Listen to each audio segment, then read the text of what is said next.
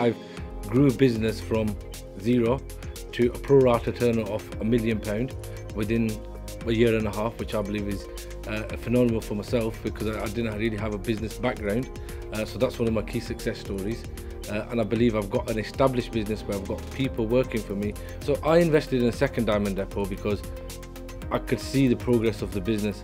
Head office believed in this model completely, and I could see where they're going. They've invested a lot of money and time in the business, and I can see the people running the business know what they're doing. Therefore, I had a complete belief in them.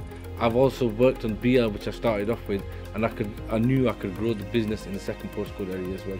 To make a diamond logistics franchise successful, focus has to be 100%. There can't be any focus on other business interests. Focus has to be on diamond logistics. Otherwise, it won't work.